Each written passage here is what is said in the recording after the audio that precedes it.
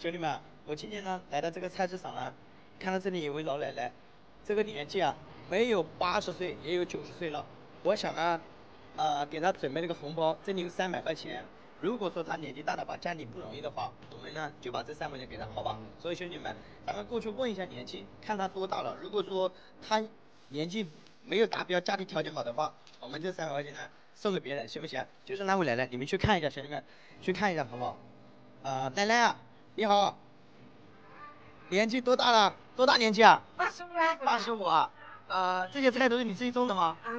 家里有几个人？就个人。你老公呢找个人，找个人。？6年了，儿子他们呢？